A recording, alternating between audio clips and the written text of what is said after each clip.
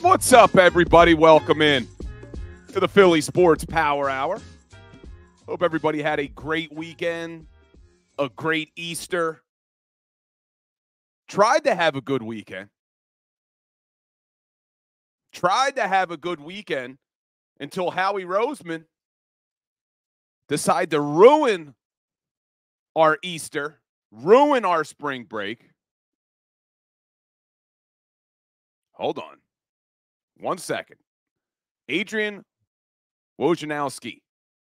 Philadelphia 76ers star Joel Embiid is nearing a return and is expected to play this week. His status for Tuesday versus Oklahoma City is expected later today. Here we go. And that wasn't a Dallas Cowboys Dak Prescott here we go. That was a here we go for the 76ers. So we'll talk about that later. But big news drop by Adrian Wojnarowski of ESPN. Joel Embiid should be returning this week. Absolutely love it. Absolutely love it. But we'll talk about the Sixers because I want to start talking about the trade of Haason Reddick.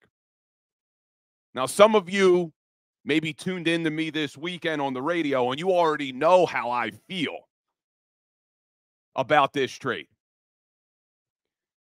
And if you follow the Power Hour, you know sometimes I'm accused of being overly positive.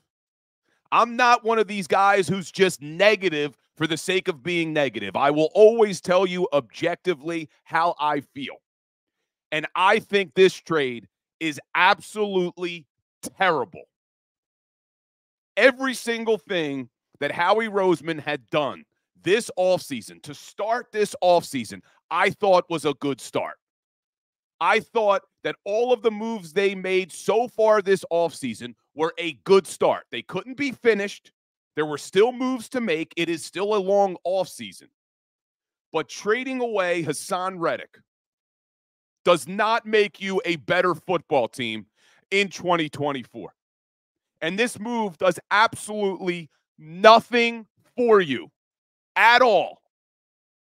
It doesn't save you salary cap space.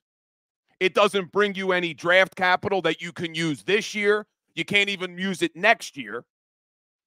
This move does not make you a better football team. And we're going to talk about it because I don't like it. But first, I want to get a little roll call. Let me get a little roll call before I get all worked up. I am big Bills today. I feel like Silio today with how angry I am with the Philadelphia Eagles after that move on Friday afternoon. But we'll get into it. Let's get a little roll call because we're streaming live across JAKIB Sports on YouTube. We're also live on Bill Colarulo Philly Sports Talk. We're live on TikTok. And I see people already saying we signed Huff. Well, we'll talk about that. We'll talk about them signing Bryce Huff and why that's not necessarily the answer. But let's get a little roll call. So I see Bry Guy checking in, my man flexing and stepping, Kyle Kokorski in the house, Crawley, CJ's Used Cars saying, come on, Bill, we need somebody with positivity up here. You know I'm usually positive. If you follow the show, you know I am positive usually because there were a lot of things to be positive about. When this season ended, I was not one of the guys up here demanding Nick Sirianni to be fired. I was not looking at the season saying they don't have Super Bowl aspirations. I saw that there was a ton of salary cap space. They brought in two really good coordinators. So I was excited and I was hopeful for the 2024 season, but I can't sit here and be positive today when you just traded away your best defensive player. We'll get there. Let me keep going with the roll call here. CJ's Used Cars, we'll get there. Decoy Gaming, what's up, my man? Who else we got? Twiz in the house. Chuck Hutton. Kevin Savard. Bleed Green. Future of Men. Carlos Drew. Eric Gallagher. Got a lot of people here today. I love it. Wolverine, I should say. Soul Vein. Appreciate everybody being here. Bobby Mucherin, Eric T. Checking in on TikTok. Castellanos season checking in on TikTok. Appreciate everyone being here. I want to talk some Phillies today. We'll get into the Sixers. We got to talk about the Flyers. 7 games left on a playoff push. So we'll talk about all that, but I have to start with the big news of the weekend.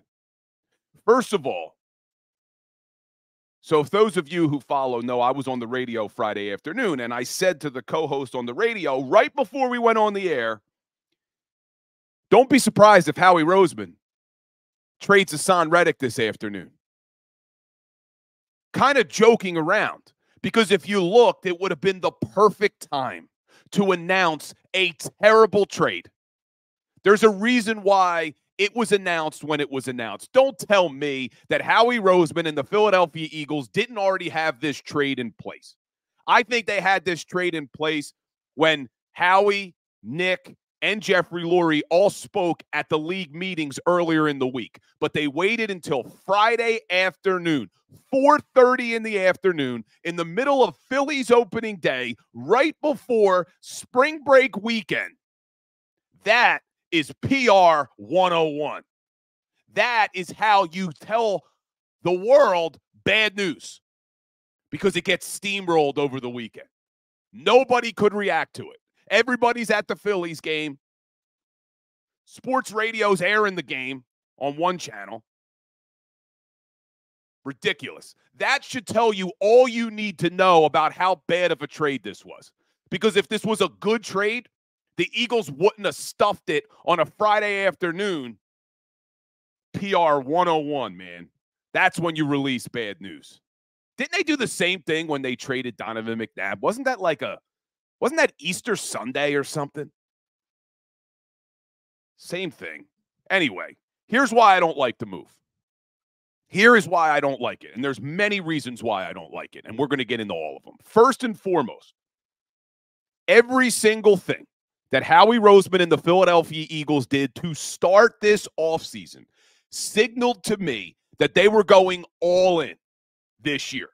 It signaled to me that they were going for it this season, because if you look around the NFC, there is no overly dominant team in the NFC. Yes, the 49ers are good. Yes, as much as I hate the Cowboys, they still have a good team. The Green Bay Packers are a good team. The Detroit Lions are a good team. But none of those 4 teams are so overly dominant that the Philadelphia Eagles didn't have a shot this season of going to an NFC championship game and maybe getting back to a Super Bowl. So everything the Eagles did to start this offseason, everything they did signaled, we're going all in. You brought in Vic Fangio as your defensive coordinator. You brought in Kellen Moore as your offensive coordinator. You go out and you sign Saquon Barkley, a running back, to essentially a 2-year deal. Okay? It's basically a 2-year deal for Saquon because they can get out after 2 years. So you go all in, paying a running back, the amount of money you paid a running back, which I loved the move. I'm all for Saquon Barkley. But that signals you're all in this year. Bringing in Chauncey Gardner-Johnson, we're all in this year. Bringing in Devin White on a 1-year deal, we're all in this year. But then you turn around and you trade your best defensive player. Your best defensive player for the last 2 seasons has been Haason Reddick. This guy has never missed a game in his career. With the Philadelphia Eagles in 2 seasons, he's played all 38 games he's been in Philadelphia. He played 34 regular season games. He played 4 playoff games. And he single-handedly won you the NFC Championship game 2 years ago, knocking out both of the San Francisco 49ers quarterbacks. Single-handedly. And what I don't like is how quickly fans in this city turn on players. Now, it's almost as if Howie Roseman is completely immune to criticism now. You can't, God forbid, you say anything negative about Howie Roseman. And if you follow me and you follow this show, you know I like Howie Roseman. I think Howie Roseman is a pretty good GM. I really do. But it doesn't mean that you can't criticize him when he makes a bad move. And this is a bad move. But there are so many fans out there that, for whatever reason, God forbid you say something negative about Howie Roseman. They've taken the "in Howie we trust" to a whole new level. And now there are so many fans who have turned on Haason Reddick. Where is this coming from? So the guy's 29 years old. He's going to be 30 in September, and we're acting as if he can't play anymore. Oh, they had to move on. They just had to. He's going to be 30 in September. They just had to move on from him. Do you forget that midway through the season last year, we were calling him the closer because of what he was doing on the field? How he would show up in the fourth quarter to close out games? Do you forget that there are only 2 players in the NFL who have double-digit sacks 4 straight seasons? Haason Reddick and Myles Garrett. And you look at this guy, and I know there are people, well, you can't pay him. He wanted a lot of money. You can't pay him. You figure out a way to pay him. I'm not of the mentality. There are some people who say, hey, he's under contract. He should just come back and play. Call his bluff. I disagree with that. He was unhappy with his contract last season. But guess what? Reddick was a good soldier. He made a little subtle comment in training camp last year that he was underpaid, and then he never missed a game. He had thumb surgery, had pins in his damn hand, had a cast, didn't miss a game. Still played over 70% of the snaps. Still gave you double-digit sacks. So I'm not buying all of this, oh, well, he's a locker room cancer. That's what it is. Fans just turn on players, man. They just can't stop. It's because Howie Roseman does something, and we take this "in Howie we trust" to a crazy level. And this is coming from me. I like Howie Roseman. I've been positive to start this offseason. But you can't look at this move and tell me it was a good move. Not when you get rid of a guy like Haason Reddick. And I see on TikTok, Mr. C. Bradley saying you weren't going to be able to afford to extend Slim Reaper and give Reddick $30 million a year. First of all, Reddick's not getting $30 million a year. And I'm very curious to see what the deal is that the New York Jets give him. I think it's going to be very similar to what the Houston Texans gave Danielle Hunter, who's also going to be 30 in October. Danielle Hunter got 2 years, $24.5 million a year from the Houston Texans. If that's the deal that the Jets give Reddick, I'm going to be even more furious because the Philadelphia Eagles should have given Reddick a 2-year, $24.5 million deal. Extend the man. He's earned it. And I'm not buying the fact that, oh, well, he's going to be 30. I told you I was done with the 30-year-old safeties. Safety and corner are a lot different than an edge rusher. A 30-year-old edge rusher can still get after the quarterback. But here's why I hate the move even more. And there's a lot of reasons. But let's go to just the draft capital that they get. How does this help you this season? And first of all, to answer Mr. C. Bradley that they couldn't extend Reddick and sign Devontae Smith, I'm not buying that. They still have $30 million in cap space. You don't save any money on the cap this season. Now, I know there's arguments that, well, you save 14 next year because of the void year. The salary cap went up a record high this season, and it's going to go up a record high next season because it's based off of NFL revenue. And revenue is through the freaking roof. With all these streaming deals now they got, Peacock's in the mix, Prime's in the mix. Because of all these streaming deals and these international games, revenue will be through the roof. So the salary cap will go up a record high next year. So I'm not buying that they couldn't re-sign Reddick and figure out a way to also sign Devontae Smith.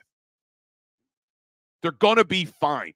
And the one thing we know about Howie Roseman is he figures it out. You're still carrying a $20 million dead cap hit this season. $20 million dead cap. by trading away Haason Reddick. You could have extended him. You could have lowered his cap hit this year, kicked the can down the road when the cap will go up even higher. You would have figured it out. But instead, you trade Reddick, not for a draft pick this season, not for a draft pick next season, a third-round draft pick in 2026. And people immediately, well, it's going to be a second-round draft pick. He's going to play 67.5% of the snaps, and he's going to get double-digit sacks, and they're going to get a second-round pick. If Haason Reddick for the New York Jets plays 67.5% of the snaps, and he has double-digit sacks for the 5th straight seasons, I don't give a crap about the second-round pick you get 3 years from now. That man should have been on the Eagles' defense this year. So this is what I'm talking about where, well, Howie Roseman is a genius. I do like Howie Roseman. I keep saying it. I do. But when he makes a mistake, I'm going to call him out on it. And I don't see how getting a second-round pick 3 years from now, if Haason Reddick balls out again this year, double-digit sacks, over 67.5% of the snaps, how that is worth a second-round pick 3 years from now. Not when you have signaled to me all offseason that you're going all in next year, bringing in Saquon Barkley on a 2-year deal. Who gives a crap that you signed Saquon Barkley to a 2-year deal, essentially, that you're going to get a draft pick 3 years from now when Barkley may not even be on the team anymore? I thought we were going all in this year. And there's more I don't like about this move. I like Bryce Huff. I was excited about the Bryce Huff move. I was really happy when they went out and got him. If it meant you were adding him to an edge rushing room that also had Haason Reddick. But does it scare anybody else? Does it scare anybody else that the team that signed Bryce Huff to a rookie free agent deal, the New York Jets, and developed him over the last 4 seasons, who've had a close-up look at Bryce Huff for 4 years, decided that it was a smarter move to let a 25-year-old edge rusher walk out the door and sign a $17 million a year deal, $17 million, with the Philadelphia Eagles, and then turned around and traded away a third-round pick for a 29-year-old edge rusher who's going to be 30 in Haason Reddick. Does that concern anybody else? That the New York Jets, who were supposed to be going all in as well this season, that they decided their team would be better this season letting Bryce Huff, the guy they developed, walk out the door for $17 million a year, and they just turned around, gave up draft capital, and are probably going to give Reddick a new deal that pays him more than $17 million. They thought they were upgrading. That scares the hell out of me. So as much as I like the Bryce Huff move, it scares the hell out of me that the New York Jets were willing to let Bryce Huff leave, and they're paying Reddick more money. And I know some people immediately think, well, the New York Jets, their franchise is a disaster. They don't know what they're doing. Well, I'll tell you this. The one thing they do know how to do is build the damn defense. Joe Douglas, their general manager, and Rob Saleh, their head coach, know how to build defenses. And they looked at their defense, and they thought it would be a major upgrade. A major upgrade. Letting Bryce Huff leave and bringing in Haason Reddick. And you know why they're not wrong? Look at what Bryce Huff has done in his career. Bryce Huff has only played 17 games. One time. And it was last season. And you know how he did it? Only playing 42% of the snaps. He played 481 snaps last year. Do you know how many Haason Reddick played last year? 862. Do you know how many Haason Reddick played the year before? 817. And he hasn't missed a damn game. So I like Bryce Huff. I do. But now you're asking a lot of Bryce Huff and Nolan Smith. Nolan Smith played 200 snaps as a rookie. Bryce Huff played 480 last year. The year before that, he played 14 games, 190 snaps. The year before that, 9 games. The year before that, 14. So now we're going to put all of our hopes in Nolan Smith and Bryce Huff. And best case scenario, Bryce Huff becomes Haason Reddick. Isn't that the best case scenario? So we didn't upgrade our defense. We didn't make our defense better with this trade. We're just hoping and praying that Bryce Huff and Nolan Smith can match the production of Haason Reddick. That would be the best case scenario. So you look at this defense last year, a defense that was one of the worst defenses in the NFL. And this offseason, the point of it was, well, we're going into this offseason because we need to upgrade our defense. We need to build back this defense.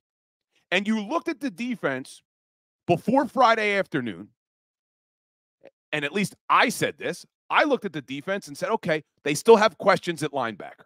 We've talked about that on this show. I still think Nakobe Dean and Devin White are major question marks. You don't know what you have. A bunch of could-be's. They could be good. You look at safety. I like Chauncey Gardner-Johnson, but can he stay healthy? Reed Blankenship, what do we have? He's been up and down in 2 years. Sidney Brown blew out his ACL in Week 18. Is he going to be ready? So what do you have at safety? Question marks. So now we have question marks at linebacker. We have question marks at safety. Well, what do you have on the outside at your outside corners positions? If you follow this show, you know I'm excited about Kelee Ringo in year 2. I'm excited if Isaiah Rodgers gets reinstated, coming off of a year off. I still think Darius Slay can play, but he's what, 33?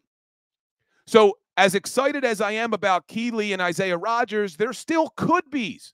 They could be good. So you have questions at linebacker. You have questions at safety. You have questions at corner.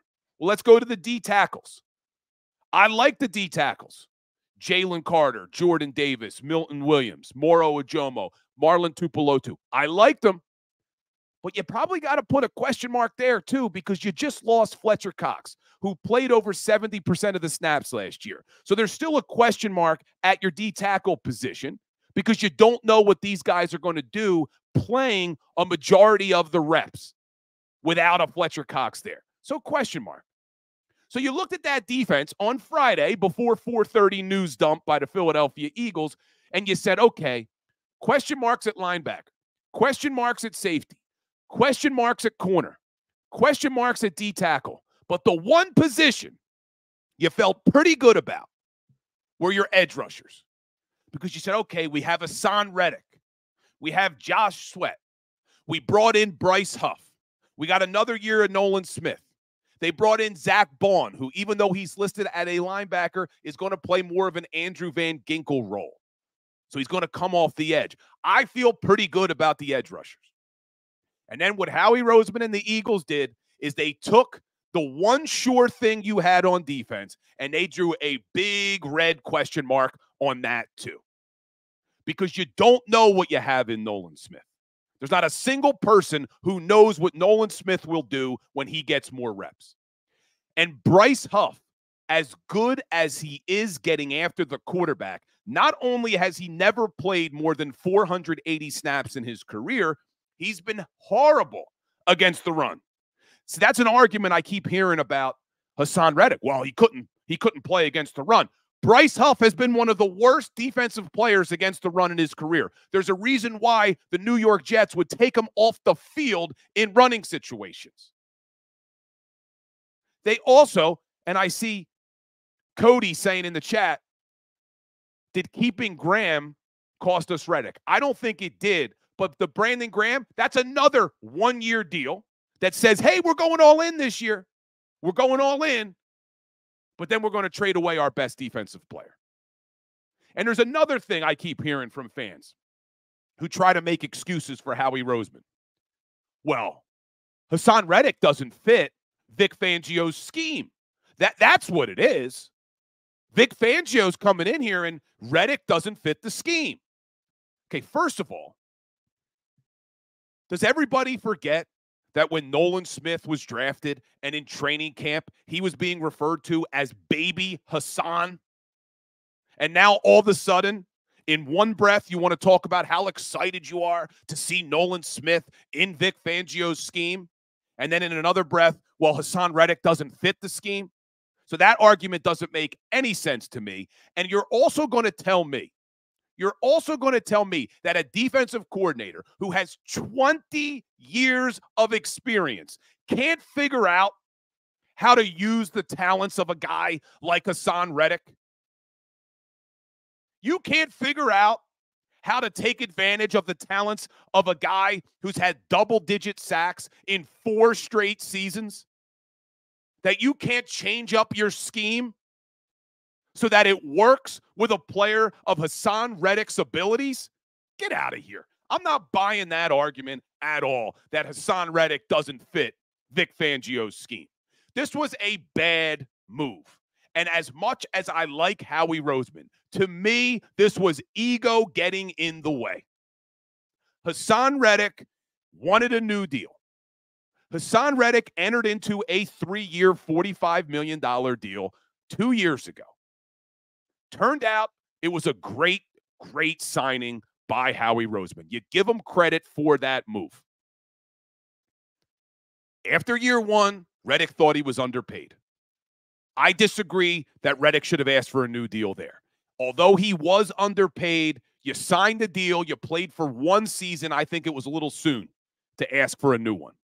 But then he came back last year, and he was a good soldier. And even though he got hurt, he didn't miss any time. He could have easily said, hey, you know what? I can't play through this thumb injury. He didn't do it. He played, and he played at a high level. And I know he struggled down the stretch, but the entire damn defense struggled down the stretch. He was a good soldier. He continued to play. He put up double-digit sacks again, and he said, listen, I don't want to play the final year of my deal underpaid like this. I want a new deal. Salary cap went up to a record high. He saw what other people were getting. He saw the Philadelphia Eagles turn around and give a guy like Bryce Huff more money than they were paying him. I don't care if you're a plumber, a lawyer, a doctor, a school teacher, whatever industry you're in. If you have been a good soldier, you haven't missed a game, you've produced 4 straight seasons, and you turn around and you look and you're like, you just gave this new guy who's only played 17 games in his career 1 time, who's only had double-digit sacks 1 time, who hasn't done anything for this organization. You just gave this new guy more money than you gave me. Oh, well, that's because the salary cap went up. Okay, well, can you take care of me too? You know I'm underpaid. You know I've given it my all for 2 years with you. I don't want to play in the final year of my deal. Can you give me a new deal? But for whatever reason, Roseman's ego got in the way, because I don't want to hear that they couldn't figure out a way to extend Reddick. They absolutely could have figured it out.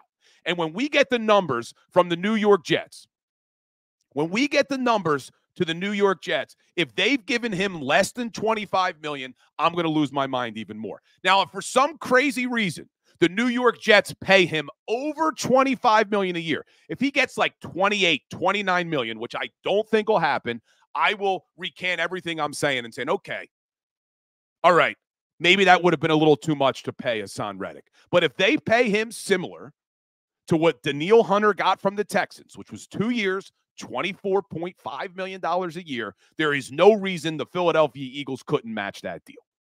And they should have matched that deal. Because as we try to build back this defense, this doesn't help you. Now, I'm up against it. I got to take a break, because when we get back, I want to talk about one more thing that pisses me off about this, which is everybody out there saying, it's okay. Roseman's just going to draft an edge rusher. Like, that's so freaking easy for Howie Roseman or anybody in the NFL to just find an edge rusher that's going to produce like Haason Reddick. I got to take a quick break. We'll be right back.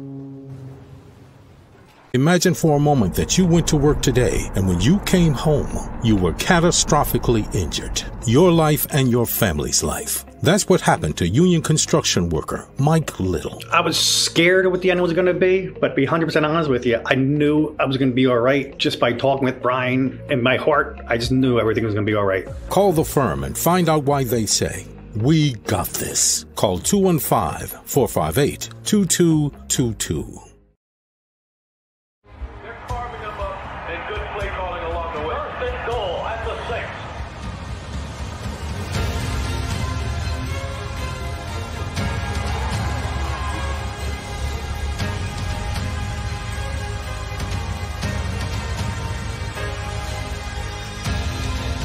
Field of life, First Trust Bank is there for you. Champions on 3. 1, 2, 3. Because Philadelphia dreams deserve a Philadelphia bank. Underdog Fantasy is the easiest place to play fantasy sports, and certainly the easiest when you're watching the NBA. And the NBA playoffs are almost here, and you can win money making picks. What are you waiting for? Sign up on UnderdogFantasy.com and use the promo code WIN. An Underdog will double your first deposit up to $100. That's UnderdogFantasy.com. Use the promo code WIN. Get ready for the NBA and get ready for the NBA playoffs. Go to UnderdogFantasy.com. Use the promo code WIN.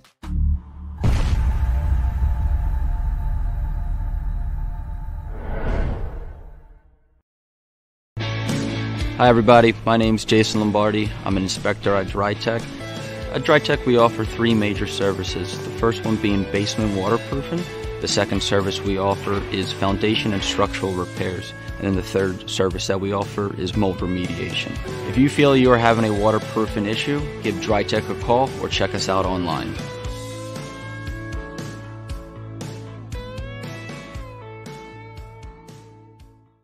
Do you stream on a Roku, Fire Stick, Google TV, or Apple TV? Now you can watch 6ABC 24/7 with the 6ABC Philadelphia streaming app. For the big story on Action News, search 6ABC Philadelphia and start streaming today. EAGLES, Eagles.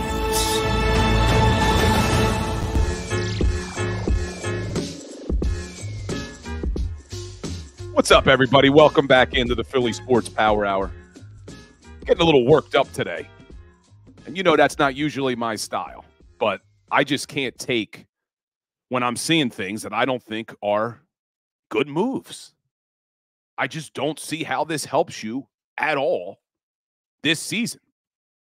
If you were going all in this season, how getting rid of Haason Reddick helps your football team.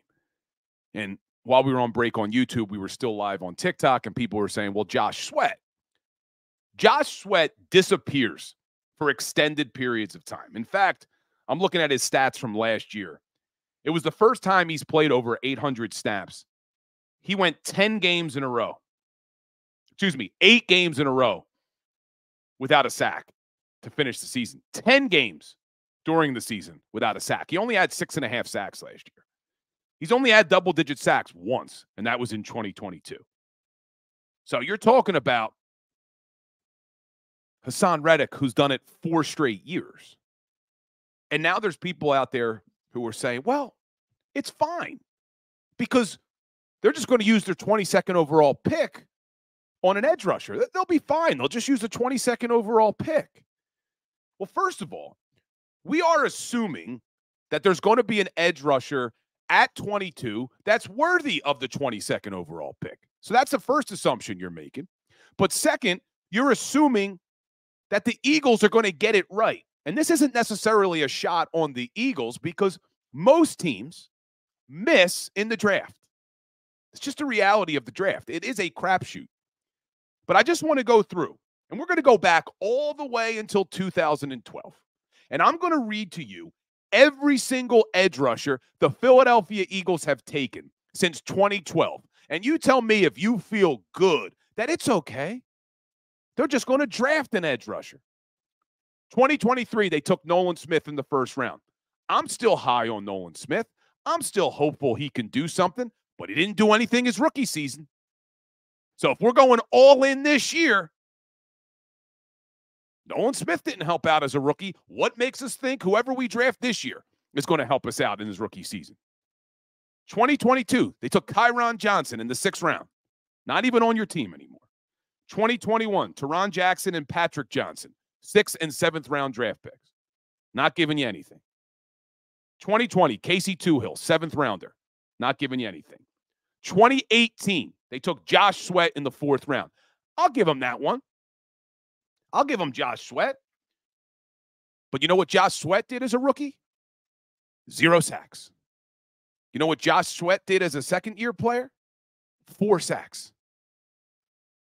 It wasn't until his 3rd season where he played 14 games, he had 6 sacks. He didn't have double-digit sacks until his 5th season. So what makes us think that the guy they drafted 22 is immediately going to be able to contribute? 2017, they used a 1st-round draft pick on Derek Barnett. How'd that work out for us?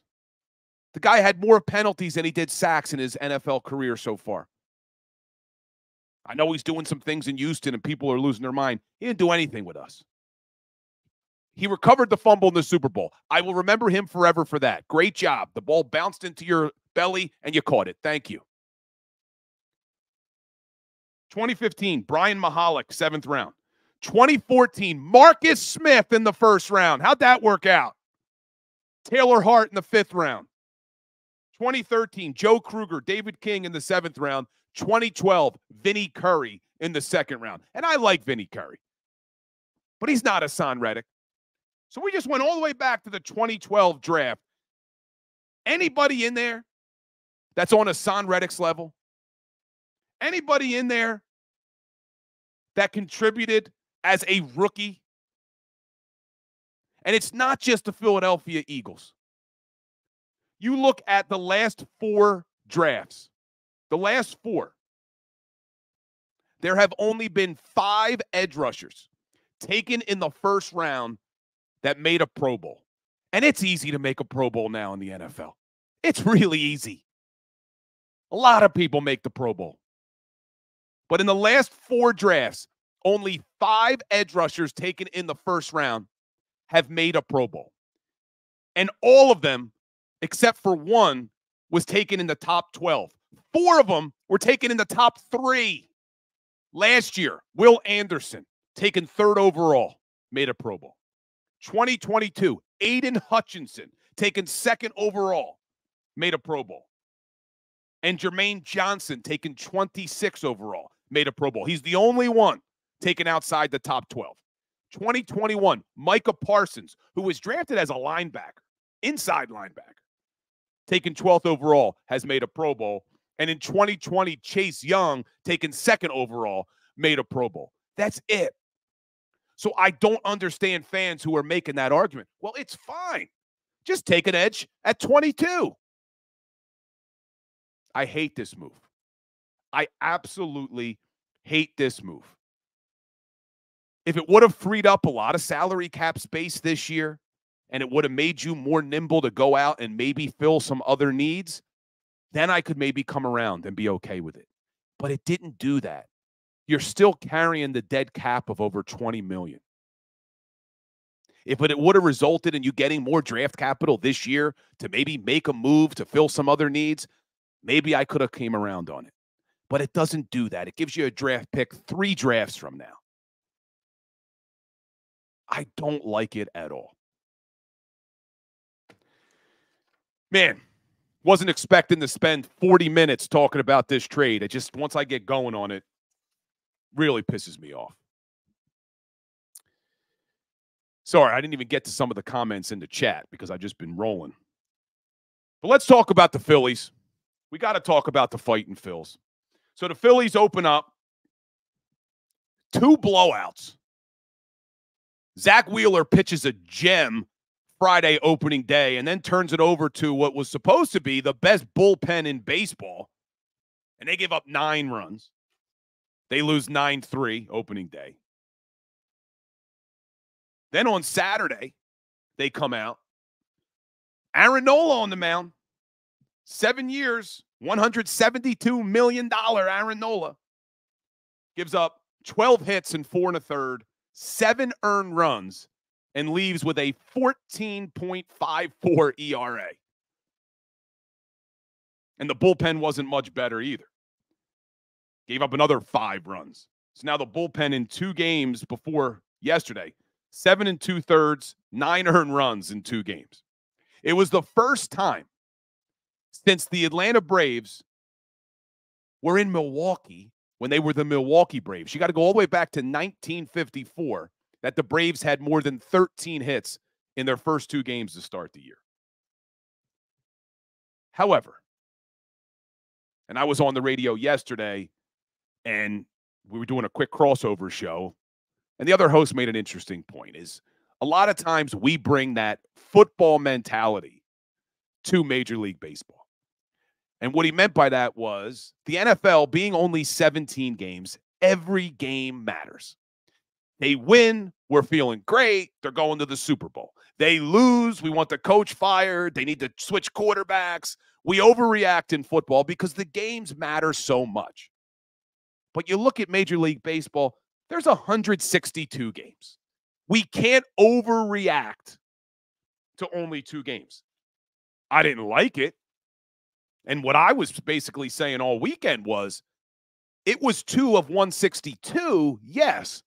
But for me, the way I looked at it was 2 of 13. Because you only play the Atlanta Braves 13 times. You don't play your division rivals as many times as you used to. So I know, hey, it's only 2 games. Well, it was 2 of 13. And if the goal, like we heard all of spring training coming out of Clearwater, if the goal was to win the NL East in the regular season, to catch the Atlanta Braves, well, then these 2 games really matter. And these 2 games, just because they're in April, or I guess March, we were at the end of March, matter just as much as 2 games do in August and September. So I know we don't want to overreact to 2 games, but these were important games. If, in fact, the regular season goal was to catch the Braves. And we talked about how important it was going to be for them to come out to a strong start. Now, here's the saving grace in all of this.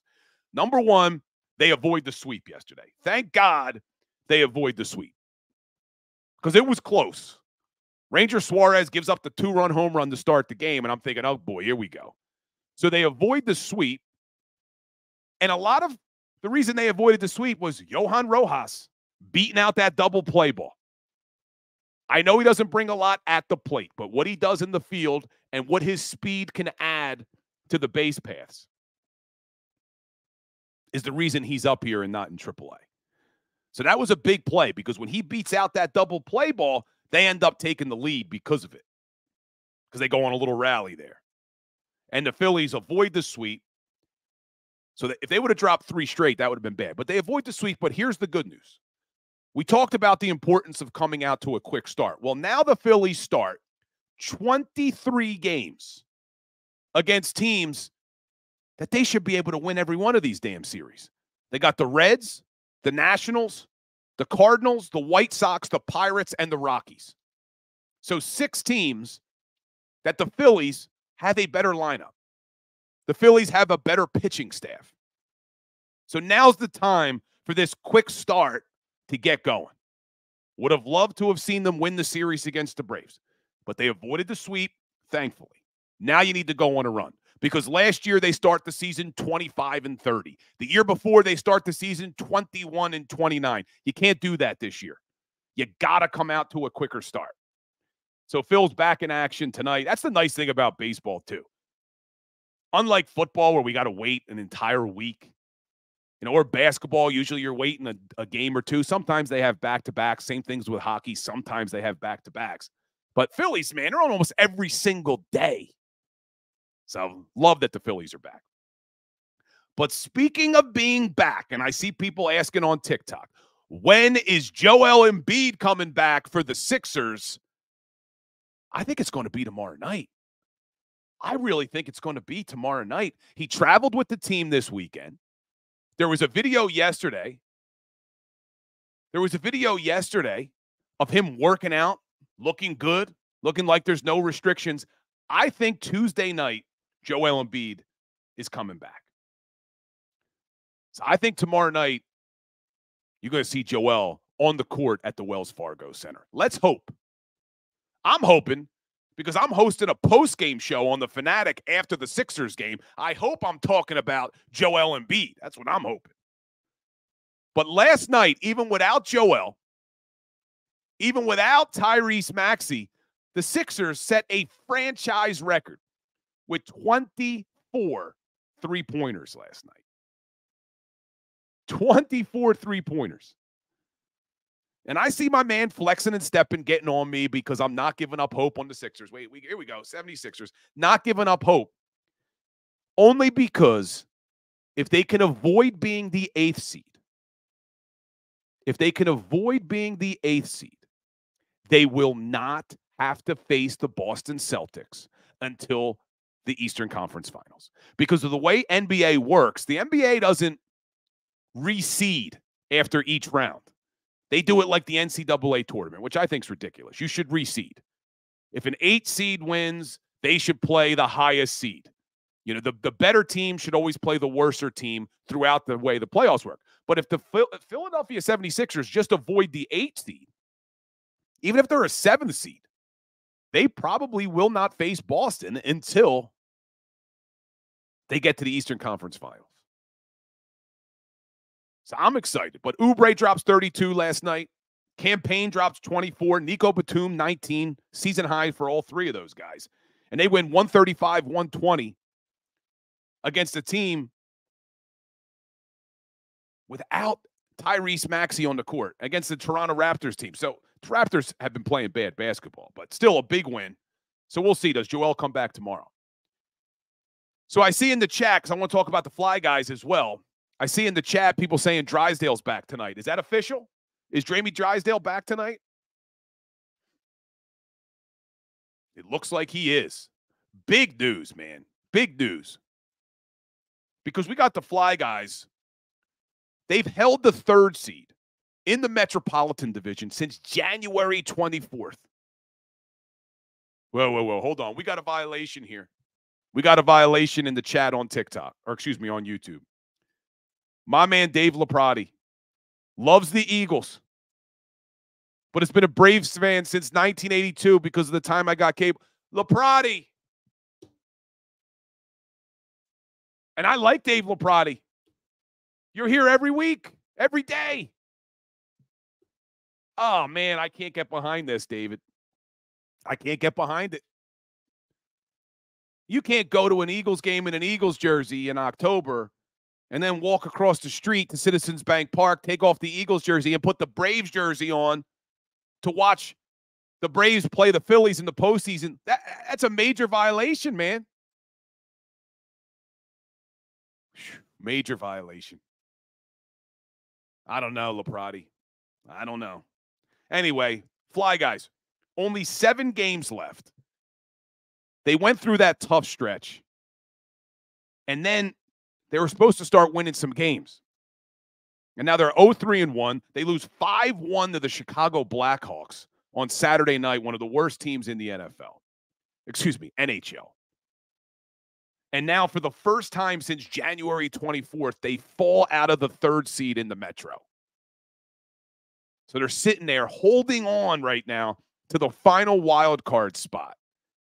They're still up on the Red Wings. The problem is the Red Wings have a game in hand. So the Fly Guys have a huge game tonight against the New York Islanders. Huge game. So Jamie Drysdale being back is a big, big announcement because he helps. Not only does he help your back end, he helps you on the power play because these guys have hit a wall. They look like they have hit a wall with how hard they play. And it would be devastating. I know they've exceeded all expectations. More so than any of us could have ever imagined. They've exceeded. But to hold a playoff spot the entire season, essentially, to lose it down the stretch would be devastating. This team needs to make the playoffs. I need to be in the building for playoff hockey in South Philadelphia. So tonight's a big one.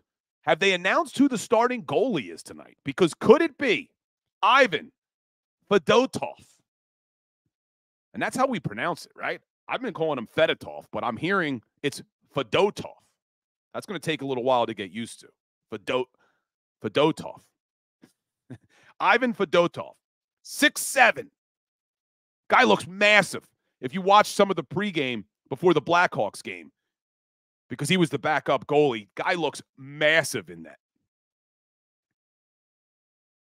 And I'm seeing now in the chat, people debating whether or not you can be a Eagles fan and then be a fan of another team. See, here's the way I look at it, okay? And on the Fanatic on Sunday, I had a Dallas Cowboys fan call me, and we were going at it because he's from New Jersey. I said, hey, when did you move to New Jersey from Dallas? He's like, oh, don't shame me. I've been a Dallas fan for 20 years. If you grew up in this area, then I think it is a major violation to be a fan of any other team in any other sport over your own teams. You could like other teams. I'm not saying that. But to be a diehard fan of another team over your own city's team, to me, is a violation. Now, if you grew up in Dallas and you're a Cowboys fan, I don't have a problem with that. But if you grew up in Philly, if you grew up in South Jersey and you're a Cowboys fan, major violation. There's something wrong with you. You grew up here, but you're a Yankees fan, there's something wrong with you.